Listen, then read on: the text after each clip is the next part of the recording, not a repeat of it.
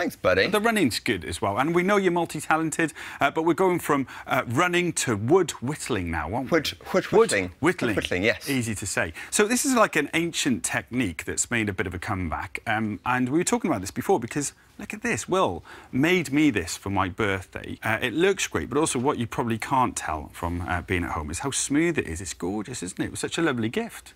Thank you very much. You're welcome. But you've been doing a few other things. Yes, I have. Over lockdown. Have you ever heard of a Welsh love spoon? Well, yeah. Yeah. Well, that is probably not so intricate, but it's, you know, with our bromance, I thought it'd be nice to make him a spoon. I love it. I cherish it. Every time I eat my porridge in the morning, I think of you. I've been making loads of other things, spoons, and I even made a lovely little Valentine's gift for my fiancée, nice little carved little bowl there. Look at him, how romantic he is. She did mention to me just last night that I didn't get her flowers. But grateful. Can She got the never bowl, win. but there we are. Well, listen, to make something like that, do you need a specific type of wood? Well, you can pretty much carve anything that you find on the forest floor, as it were. I would definitely say if you're a beginner, start off with softwood. It's a lot easier to carve. And when you get a bit more confidence, you can move on to harder wood. So I've made some spoons out of some walnut and some sort of African wood there. The grain is really lovely, but it's quite hard, so it can be quite hard to carve into. OK, you're going to show us how to do it, aren't you? But before we do that, what are the tools that we need for the tools? Job? Sharp tools. Sharp tools is always a must. By the way, these are slash-proof gloves. You can get these for about a £5. Why, could you get half of them? Well, I cut that out because I don't slash in that direction.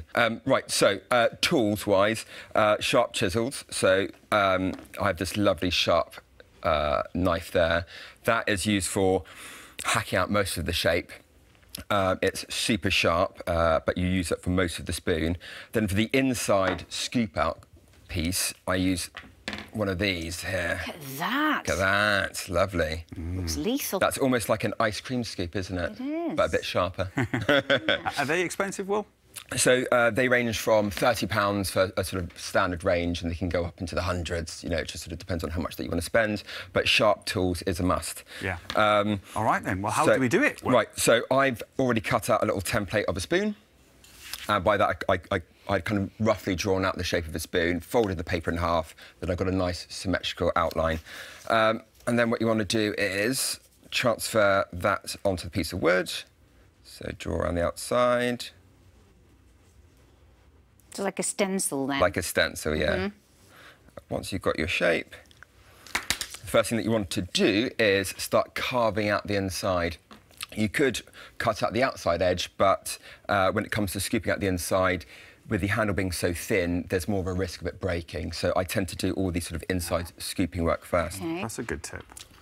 There you go. Oh, look at that. Oh, there. Then you get stuck in. Yeah. Get stuck in. That's lovely, isn't it? It sounds lovely as well. Really, this is really therapeutic, really therapeutic. And you can do this at home. You don't need a big workshop for this either. So you can do it anywhere. Once you've done that, then you move on to cutting round the outside of the shape of the spoon. You can do that again with this lovely sharp knife here. Or if you have a saw, you can use a saw to roughly cut it out. Traditionally, if you are whittling a spoon in the forest, you'd actually use a little axe. That freaks me out. Like that.